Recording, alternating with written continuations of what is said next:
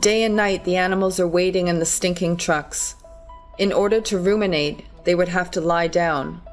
They try to avoid this, as their sensitive nasal mucous membranes would be irritated even more. Only weak animals lay down. Their condition then worsens. The water troughs are installed inappropriately and not protected against contamination. Also here the cattle have no fresh water to drink.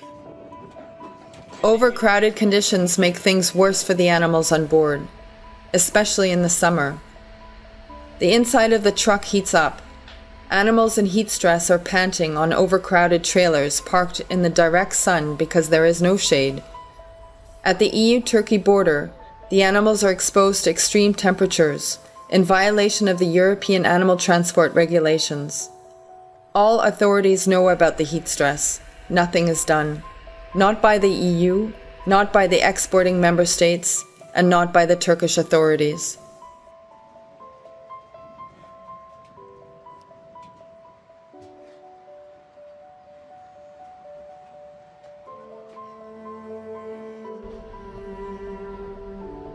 Numerous livestock trucks are waiting for clearance, in general for hours, but also days, and sometimes up to a week if transport documents are incomplete.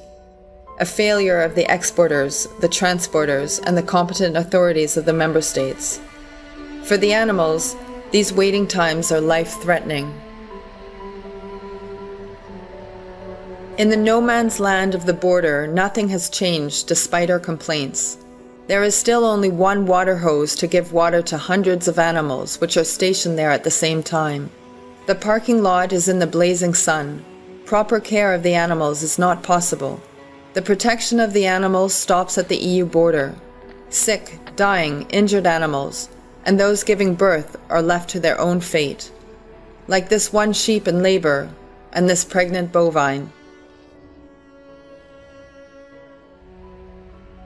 It does not matter in which livestock truck we check. Animal suffering is everywhere. Some animals die right before our eyes.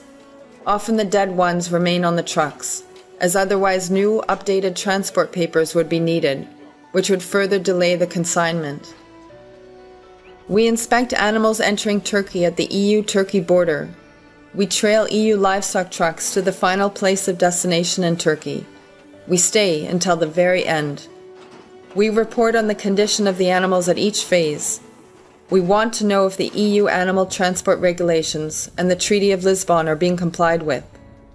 After 5 years of sending countless complaints and inspection reports to the responsible authorities, the only conclusion to draw is that animals exported to third countries are not protected at all. This trade is a systematic violation of Article 13 of the Treaty of Lisbon. Behind the statistics and legislative promises, there has only been suffering.